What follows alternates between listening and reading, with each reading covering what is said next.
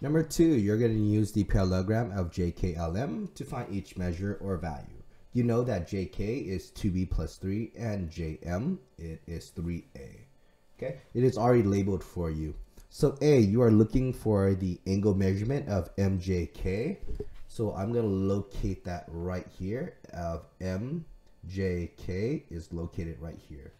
So you know that angle J has to be congruent to angle L because opposite angles in a parallelogram are congruent. So we know that angle L is equal to 30 plus 70, which is going to be 100 degrees.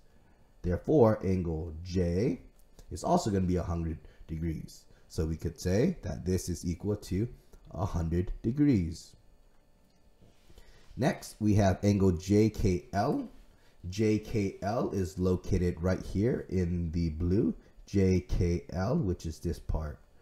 We know that angle K plus angle L has to be equal to 180 because the consecutive interior angles for a parallelogram are supplementary.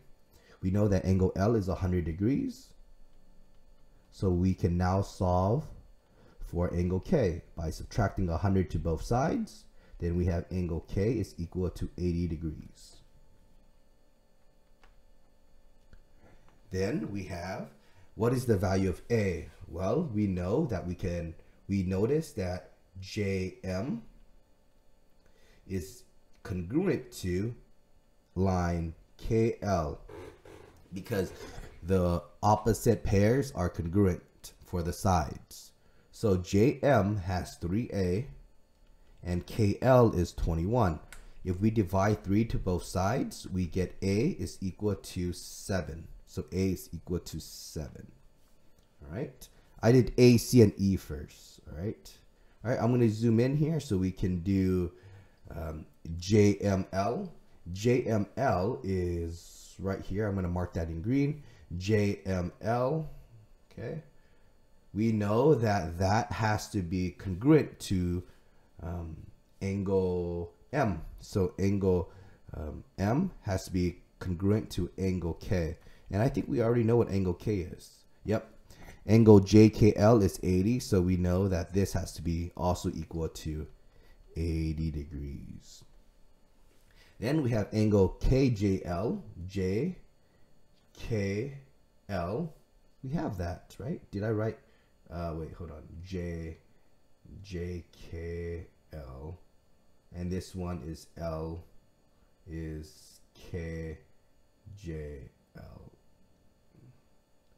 MJK LJL oh KJL. Oh, KJL is right here. KJL is this part. Okay, they're just looking for this part. So we know this is 30, so it's going to tell you about this opposite one. So that's also going to be 30.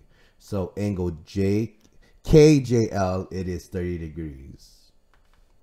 And we want to find a value for angle B. Let's set up the equation.